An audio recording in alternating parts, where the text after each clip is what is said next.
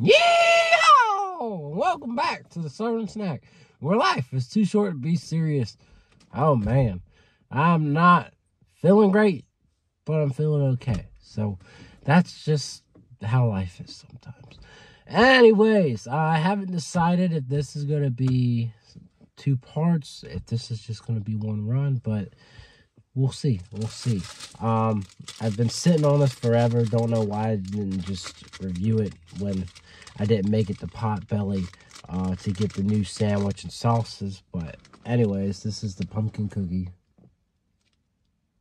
And it is what it is. It's falling apart. It's crumbling. It could be terrible at this point, but I don't know. I'm going to try it anyways. Pumpkin pie cookie from Insomnia.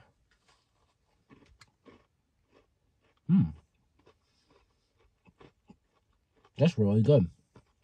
It nails what it's going for. It tastes like a legit pumpkin pie and a cookie. You can taste the graham. You can taste the pumpkin puree. You can taste the spices.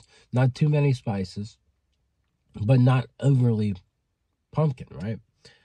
It's what you want in a pumpkin pie.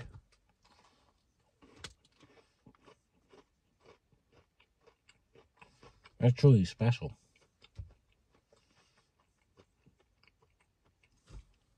That's some good work from Potbelly. And I hope I didn't say Insomnia cookies in this review. I really hope I didn't say that. Because Insomnia has been on the brain just because I've been mad at them for the past couple months with how bad they've been handling their limited time only lineups.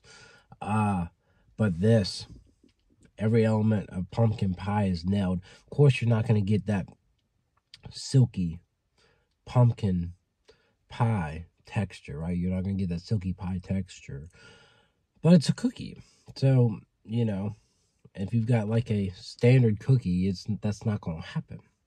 But this is really solid. 10 out of 10. Other than that, who knows where this is going to go.